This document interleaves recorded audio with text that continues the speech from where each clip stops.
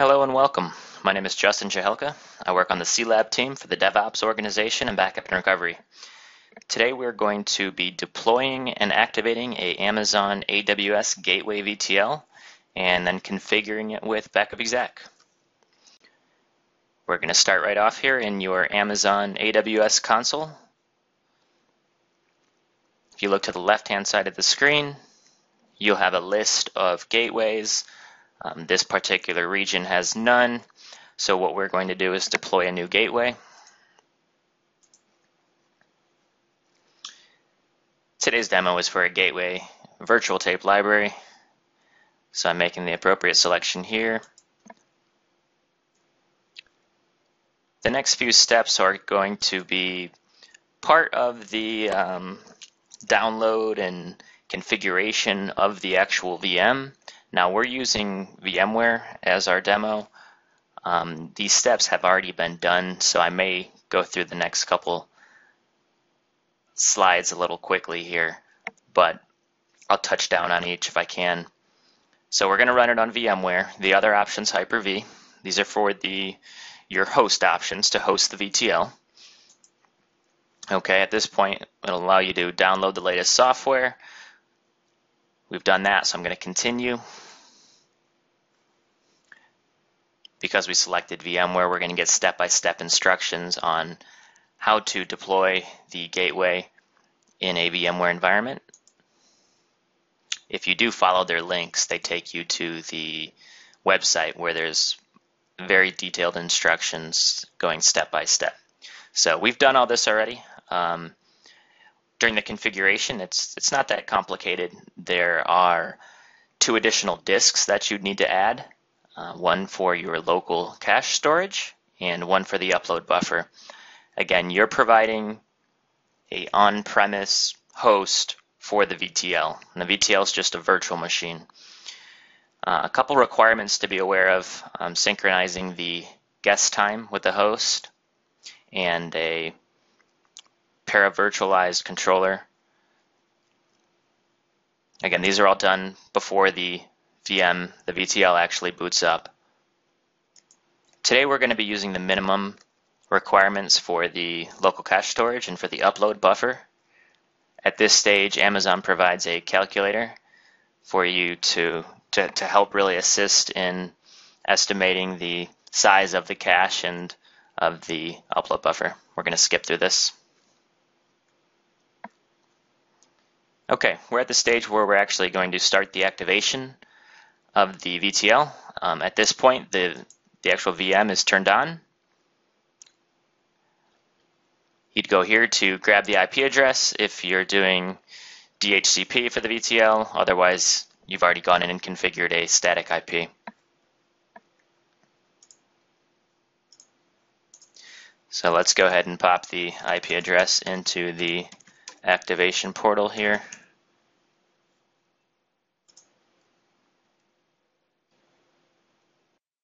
Okay, this is the final step in activating the gateway. This is a pretty important one. Obviously, select your time zone.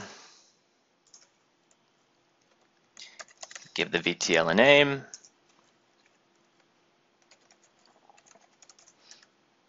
And the medium changer type. This is important. You must choose the AWS Gateway VTL inquiry string for use with Symantec products for Backup Exec or NetBackup. It's a unique inquiry string that we have coded into the products.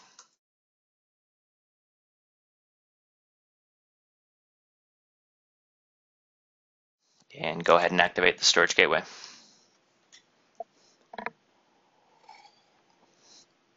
Okay, so if you look to the left-hand side of the screen now in our list, you'll see our new VTL has been added. We'll go ahead and select that. From here, we can access the properties of the gateway. We can create tapes, maintenance as well. We're going to configure the local storage. So the 2 disks that were added for the local cache and for the upload buffer, we need to assign here. We'll go ahead and save. If you don't do this now, when you're creating your first batch of tapes, it'll ask you to do it there. which is where we're going to go next.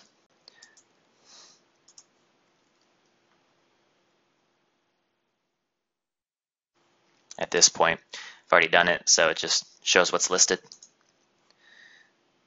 Amazon has some built-in monitoring tools for the VTL to provide alarms to an email address. This is for the upload buffer, and the upload buffer contains data that's on its way to the cloud. So if it's getting too full too quick, or just getting too full because of the backup load, then it hits a whatever defined percentage you have here, it'll shoot an alarm to your email. We're going to skip it for the demo. The second one is for dirty data. That is just data that has not been uploaded to AWS. So that's data that's sitting on the VTL that has not made it to AWS, to the S3 storage yet. Again, same type of configuration. And you just put an email or multiple emails. You can create 10 tapes at once. We're just going to do a couple. We'll do 5 today. The amount varies, starting at 100 gigs, going up to 2.5 terabytes. If you want to give it a custom barcode prefix, that's the spot to do it.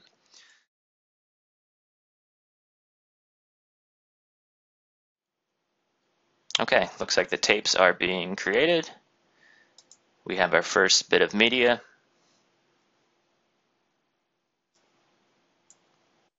And as you need tapes, this is where you would come. You would come here, create more tapes, import them into Backup Exec. All right, we need to add the gateway to Windows now through the iSCSI initiator, and that's what we're going to do next.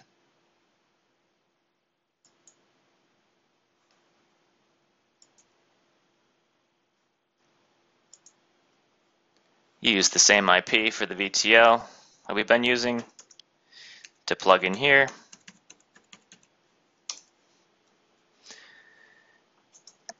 The target should become available to you as soon as that is punched in. You're going to have a target for the media changer, and then you're going to have 10 tape drives. The 10 tape drives is not configurable. So that's what's included with the VTL, and that's what has to be activated here in the iSCSI initiator. Even if all 10 drives are not planned to be used, they have to be connected here in the iSCSI initiator. You'd go through and manually connect each one. Just to do a quick sample here.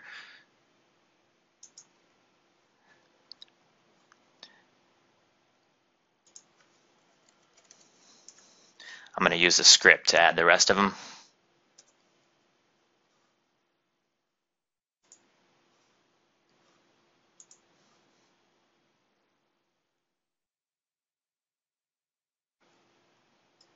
As you can see, everything's connected now, the media changer and all 10 tape drives. So that's all you have to do in the iSCSI initiator. Now we're ready to present the device to Backup Exec. And because it's new, we need to restart services. So we'll do that real quick.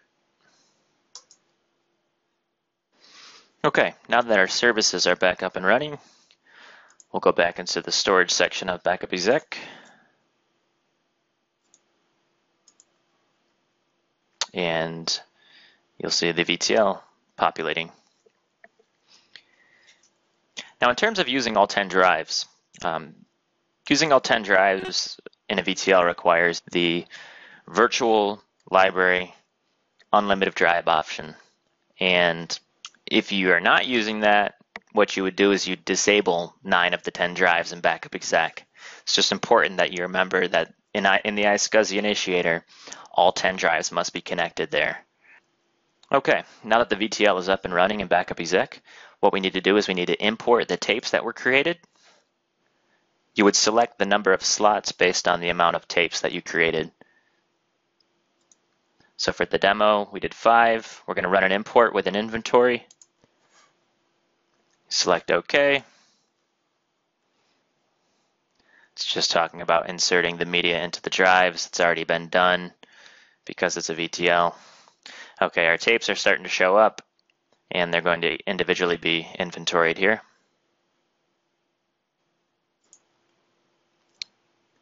The import and inventory is successful. We're now able to use the tapes to start writing to.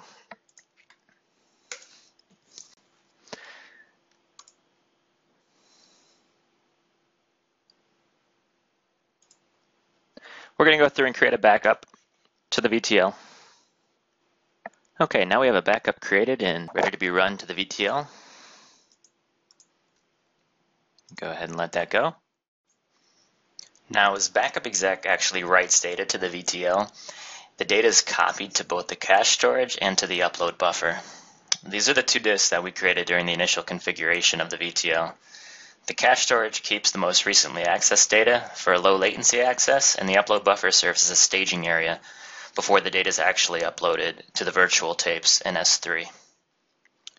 Back in the Amazon console, you can actually see where the upload buffer starts to fill up here. So we've got the minimum requirement set of 150, and it's a small backup anyway, so we're really not going to use much, but you can see it starting to fill up. Now this will clear out as quick as your connection, your outside connection will allow. It's possible for it to get a hefty amount of data sitting in there, and after some time it'll clear.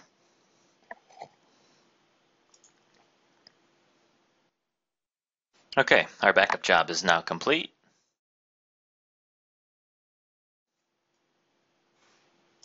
All right, next we'll do a quick restore.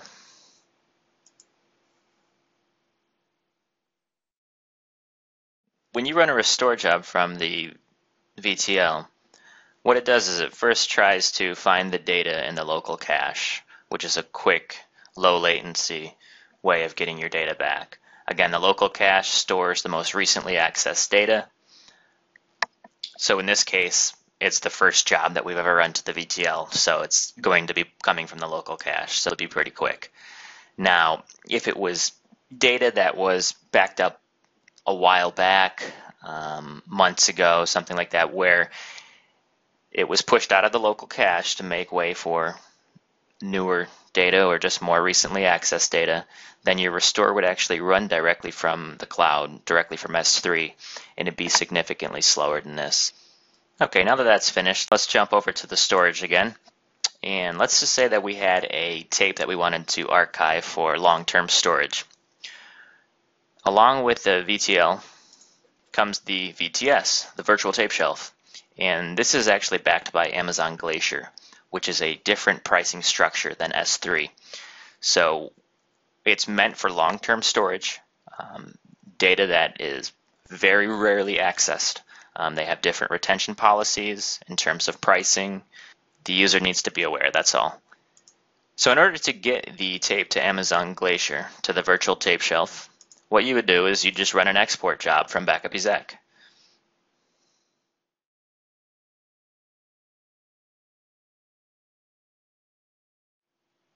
We'll export the tape that we just wrote data to. This is an example here. You get your alert request just saying, hey, please remove the tape. Obviously, there's no manual interaction here. This is all done automatically. So if we go back to the AWS console to take a look at the tape cartridges,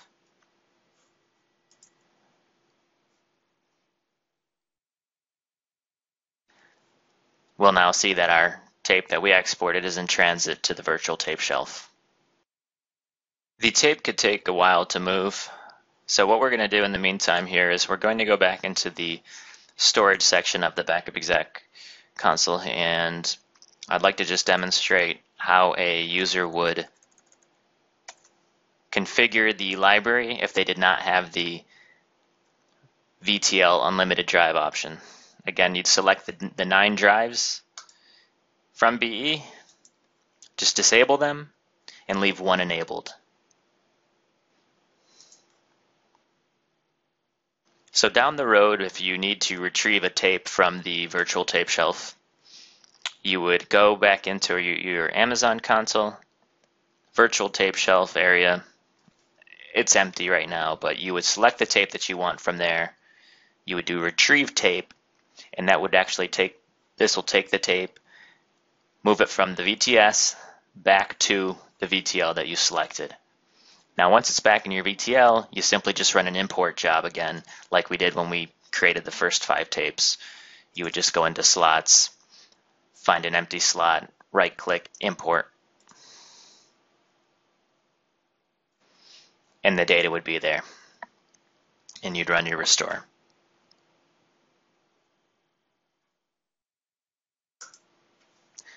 I hope that gives everyone a better understanding of how the Amazon VTL works with backup Exec. Thank you very much for watching.